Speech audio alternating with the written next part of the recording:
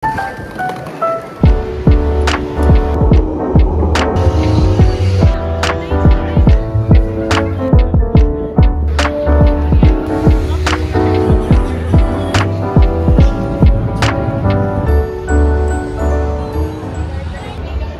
is falling down. I've been longing for this Christmas, when everyone's around to share this holiday. Yes, it's a time of happiness, a time of joy. It's freezing here. I'm hoping for us to fall in love in this winter wonderland. Chilling by the fire as I'm trying to get your attention.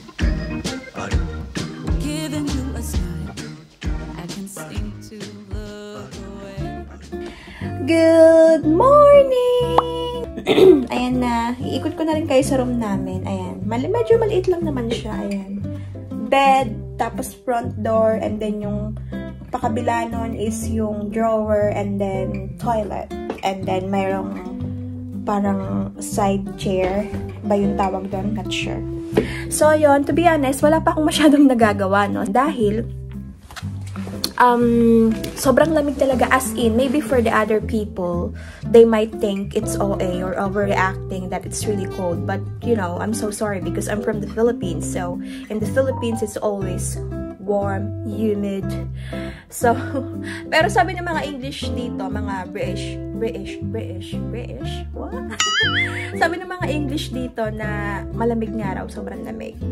So, yung husband nung kasama ni Grace sa work, sobrang nilalamig din siya. Turkish naman siya. Sobrang lamig daw. Kaya hindi rin siya nalabas.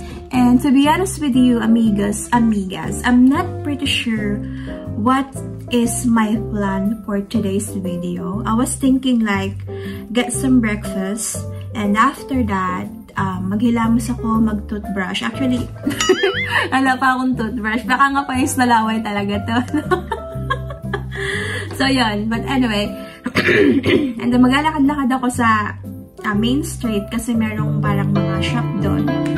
Pupunta ako ng Primark. Titignan ko kung meron akong mabibiling mga house stuff.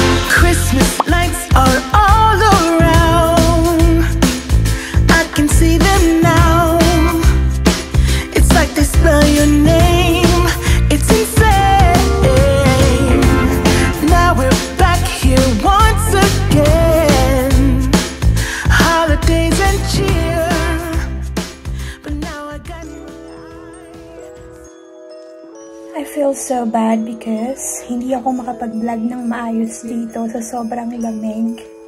No? Wala akong totally nagawang matinong vlog dahil sobrang busy, sobrang lamig, as in, malamig siya. And then, nakakapagod pala, no? Alam mo yung before kami pumunta dito, ang dami kong balak, ang dami kong hanashi, nagsulat-sulat pa ako. And then pagdating dito, nga.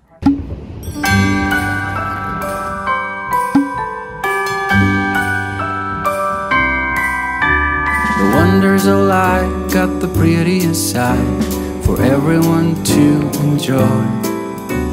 Standing up close by the Christmas tree, glimmering light, I am right where I wanna be. I will be home for a couple of days, wander around with you. You and me in the cold, thought it'd never be true. Wherever I go, I got you. Oh, I have stopped running, there is no way trying. You better loosen your belts, drinking hot wine by the fire. Don't care of anything else. It's Christmas and some kind of love, my friend. I pray it will never end. Do you like to be here too? It's Christmas and outside snow's glistening. It's just you and me tonight. I'll spend all this Christmas with you.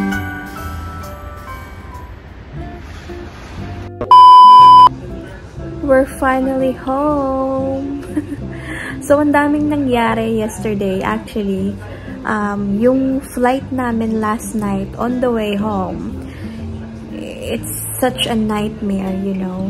It's like our flight, it's delayed like 4 hours. Can you believe that? 4 hours na delay ang aming flight. One eternity later. Sorry, nag-doorbell si Gray. Yun nga, so as I mentioned, our flight last night, it was a nightmare. Like, what the heck? Pero at the same time, you know, okay naman kasi nakapag-usap kami sa ibang passengers, blah blah blah. And aside from that, hindi nga ako nakapag-vlog ng maayos sa London, gawa nga ng sobrang lamig, as in. Like, personally ha, lamigin kasi ako. Talagang hindi kaya ng powers ko yung ganong grabing lamig. And it's sobrang busy sa London. And ayoko ding na, yun nga, hindi ako nakapag-video ng maayos dahil ayoko nung kung saan-saan ko ilalagay yung gamit ko, tapos paglingon ko wala na, diba? Kasi may mga nagsabi sa akin na be careful doon when it comes sa personal mong mga gamit. And then nga, sobrang busy. Wala rin akong masyadong matinong pictures. Basta in-enjoy ko na lang yung place. Ako na lang yung nag-video dun sa mga lugar na nilakaran namin. But for me na nandun ako sa video, hindi ko siya masyadong magawa. So, mahirap. But maybe next time, magawa ko siya ng maayos.